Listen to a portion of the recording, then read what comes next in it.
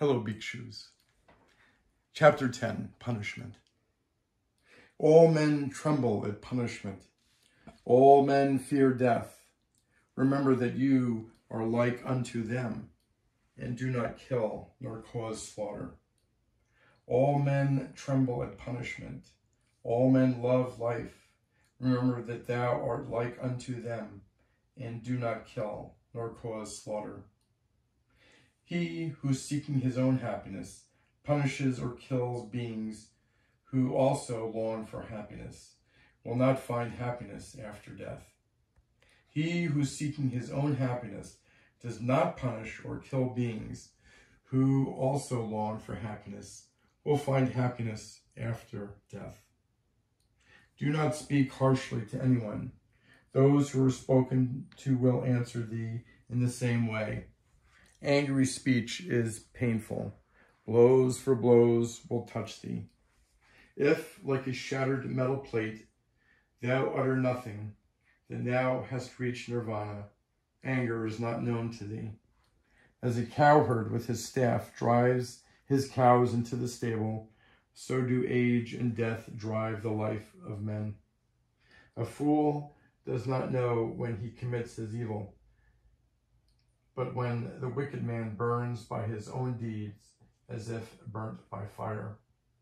He who inflicts pain on innocent and harmless persons will soon come to one of these 10 states. He will have cruel suffering, loss, injury of the body, heavily affliction, or loss of mind, or a misfortune coming from the king, or a fearful accusation, or a loss of relations, or destruction of treasures, or lightning fire will burn his houses, and when his body is destroyed, the fool will go to hell. Not nakedness, not plaited hair, not dirt, not fasting or lying on the earth, not rubbing with dust, not sitting motionless can purify a mortal who has not overcome desires.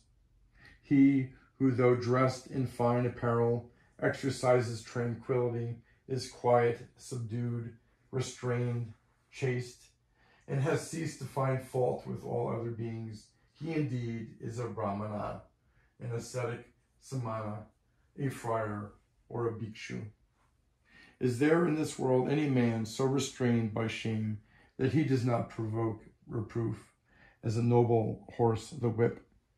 Like a noble horse, when touched by the whip, be ye strenuous and eager, and by faith, by virtue, by energy, by meditation, by discernment of the law, you will overcome this great pain, perfect in knowledge and in behavior, and never forgetful.